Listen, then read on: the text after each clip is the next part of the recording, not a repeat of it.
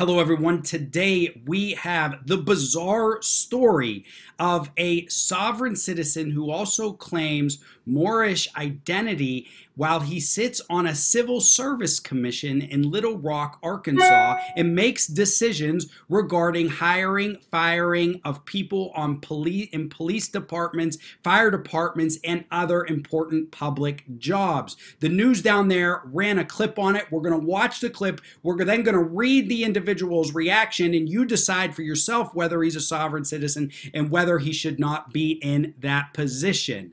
I'm Joe Palmetto, Joe the Lawyer. This is Attorney Audits Agitators. In case you didn't know, and you probably do, but I wrote a book called Sovereign Citizens that discusses the topics of my videos, everything you need to know about sovereign citizens. The link is in the description below. Go ahead and buy it, watch my videos, buy the book. Everything will make more sense and will be more fun. Now, before we watch this clip, raise your cup, your glass in the air. I have my favorite beverage in the world, hot coffee. Okay, raise your cup, your glass in the air. Look at the old Common Sense Academy logo there. Sip with me, same time sip. It tastes better when we sip together. Let's watch. The Little Rock Fraternal Order of Police is calling for the resignation of a civil...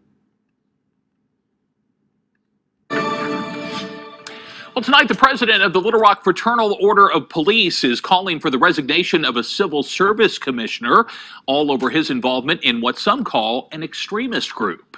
Channel 7 Shelby Rose joins us now with that story. Shelby? Chris, FLP President Ronnie Morgan is expected to go before the Little Rock Board of Directors at any moment to express his concern with Civil Service Commissioner Henry Aiken's self-identification as a Moor. Red flags were raised in the minds of the Little Rock Fraternal Order of Police last year when Civil Service Commissioner Henry Aikens started asking questions during day 2 of Charles Starks' hearing. Mr. Aikens asked them if they were aware that there were two constitutions, one for the United States of America and one of the United States of America. That thought process is associated with Moors. The Southern Poverty Law Center considers it an extremist group of sovereign citizens. Aikens petitioned for a name change last year and now goes by Ali Bey outside of commission business, a surname Moors use. His affiliation is also shown in this traffic report from last October. In it, Aikens states that Arkansas traffic laws don't apply to him. I think it should call into question his impartiality for not only officers who may have to appear before the commission, but also citizens who can appeal decisions by the police department to the Civil Service Commission. Morgan says he brought this issue to the attention of multiple city leaders months ago and is now going public because nothing has been done. He says he wants Aikens to resign. In defense of his traffic violations, Aikens says in a statement, "I informed the police that an individual does not need a driver's license if they are not driving for commerce, which I wasn't. I stated what he is referring to is not a law or lawful, but in fact a city statute." And during a phone conversation, Aikens did disclose that there may be other civil service commissioners who also identify as Moors, but he did not name any names. Chris? Okay, Shelby Rose for us tonight. Shelby, thanks. You can read Aikens' statement defending his beliefs on KATV.com. Okay, everybody, sit back, sit tight. There's a lot to go through here, so I'm going to take my time a little bit on this one. What we have is a gentleman who sits on the Civil Service Commission. It appears that his former name was Henry Aiken, and now he goes by something along the lines of Ali Bey. Now, the Civil Service Commissions, I've dealt with them actually in my legal career. They're generally in charge of hiring and firing for positions such as police officers, firefighters, and other civil servants in a certain community. They can also deal with certain disciplinary actions, etc. It's a very important board. They make very important decisions that affect people's lives in deep ways. So the president of the Little Rock Fraternal Order of Police, this Ronnie Morgan, was at a hearing apparently, or somehow got word at it that during a hearing, this Mr. Aiken asked somebody that if they knew that there were two constitutions during a questioning portion of the hearing. I'm assuming here, but that's what it sounds like. So, you know, this two constitution things, you and I know that this is BS, but that does open up the door to make someone think that you are a sovereign citizen or you are some sort of anti-government activist. All right. And personally, I have a problem with a sovereign citizen or an anti-government activist being on a civil service board. So it appears this Ronnie Morgan, the Little Rock Fraternal Order of Police, is bringing this to the attention of the entire board or whatever agency oversees that. And I can understand why he's concerned, especially for the police, because the police generally have to deal with sovereign citizens, deal with the Moorish sovereign citizens as well. I recognize that not all Moors are sovereign citizens. There's a Moorish Science Temple. It's a legitimate nonprofit organization that is semi-spiritual, semi-nationalistic, and it formally has no ties at all to the sovereign citizen movement. I recognize that 100%. I've researched it, and I have no reason to believe that a vast majority of its members disassociate from the sovereign citizen movement entirely. In fact, they've done that formally. However, just because you say or do that, okay, if you start to bring in those sovereign citizen ideas, it's a problem. This guy, you know, he changed his name to Ali Bey, so he's certainly considering himself a Moor, maybe at least under the Moorish Science Temple analysis. Now, there's a couple things, though, that make you believe that he is a sovereign citizen and has anti-government activist beliefs. Number one, the question about the two constitutions. And remember, this is seeping into his work. It's seeping into the hearing. That's a problem. There's no two constitutions. All right. And then even in this news clip, it said that he claimed the traffic laws didn't apply to him and he didn't have to drive with a driver's license. Boom, right there. Two more clues. So we have three pieces of evidence against this gentleman to support the assertion and or conclusion that he has sovereign citizen beliefs. Honestly, the Moorish part doesn't even really matter, okay? But you know, the anti-government stuff does, all right? Right to travel is fake. It's not real law. Okay, so this gentleman made a statement in response. So let's read the statement. Maybe it'll help us get through some more. So he says in the statement, "My name is Ali Bey. I've lived here in Little Rock, Arkansas for most of my adult life. I've claimed my nationality approximately 2 years ago. I'm of Moorish American descent that derived from the country Morocco, which is now called America from our ancient mothers and fathers of Pangea." I'm going to stop there. Okay, that right there, that's a little out there, all right? You got to learn some history.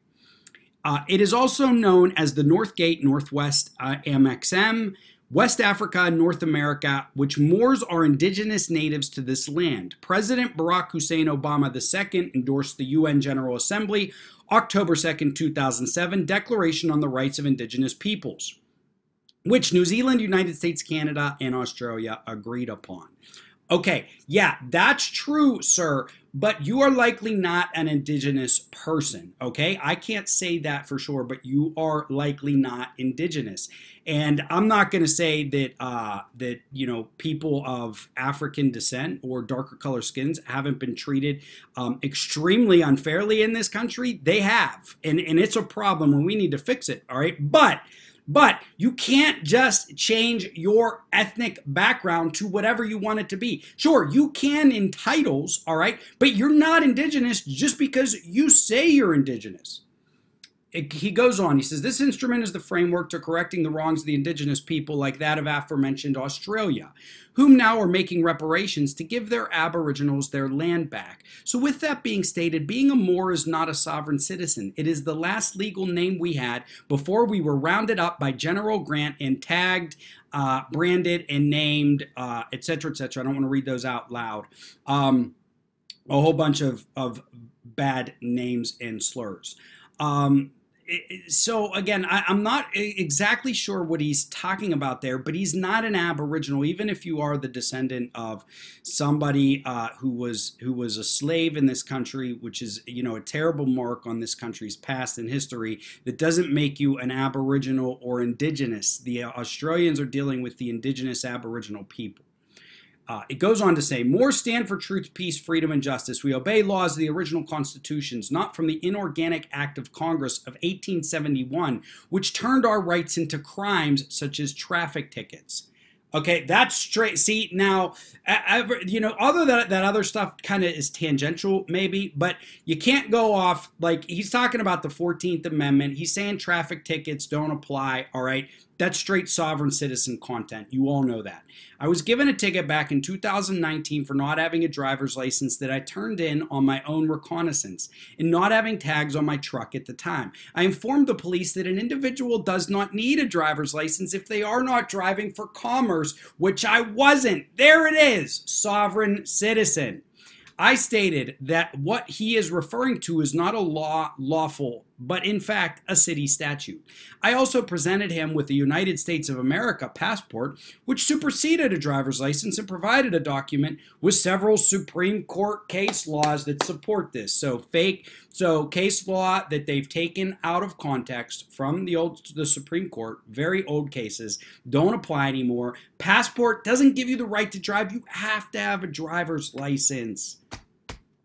Straight up sovereign citizen. He says, I've serviced on the Little Rock Police and Fire Commission since September 27, 2011, and have rendered fair and equitable rulings since then. With this also being stated, Mr. Ronnie Morgan, or anyone else for that matter, shouldn't have any concerns of my nationality. This should be very concerning to everyone in these current times as being extremely biased, because he's not questioning it's not Corona. He's not questioning any of the other commissioners' nationality. Respectfully, Ali Bey. So, yeah, he's not questioning your nationality, okay?